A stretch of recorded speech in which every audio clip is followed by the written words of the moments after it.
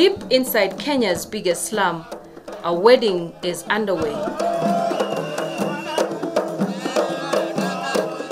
Song and dance. The Nubian culture is in full display. This is known as Selah. And today we are here because of wedding ceremony that is to be held tomorrow. But before the wedding, there's always a process that is followed, which includes the bride price. The procession is headed to the bride's homestead.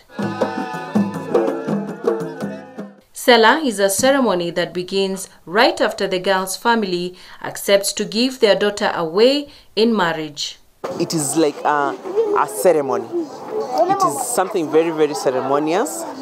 Or the groom-to-be's family walks all the way from their home to the bride's home, carrying the gifts on their heads, singing and dancing. The groom's family marches towards the bride's home, the pace determined by how far the bride's home is.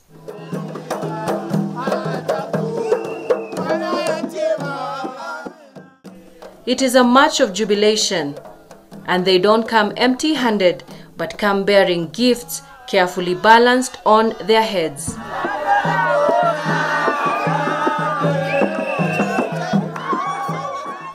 The gifts are carried by the groom's female cousins.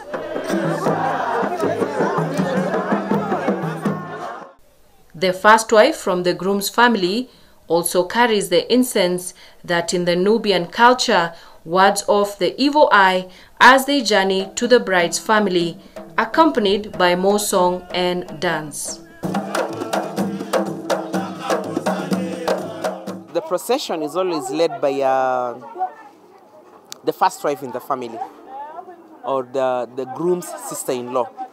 And she carries a big plate that is a sinia. Inside the sinia, there is an urn, which they put charcoal, and small saucers. Inside the saucers, we have, incense. The dance, popularly known as matwari, is usually led by young men from the community. This one, you find young men with small drums, and they beat, escorting the bridal gifts.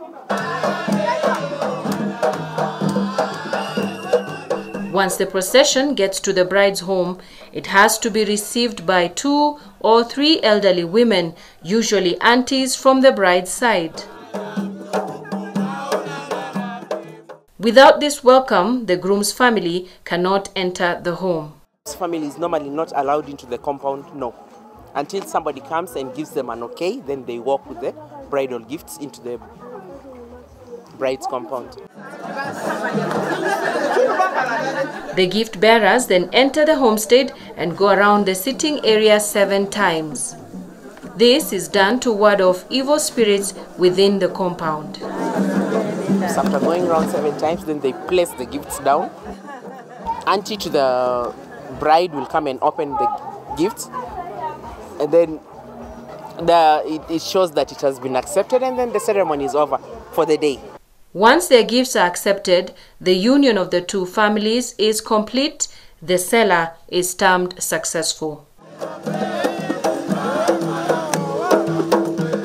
Reporting for KBC, I'm Nissie Imano Okoth.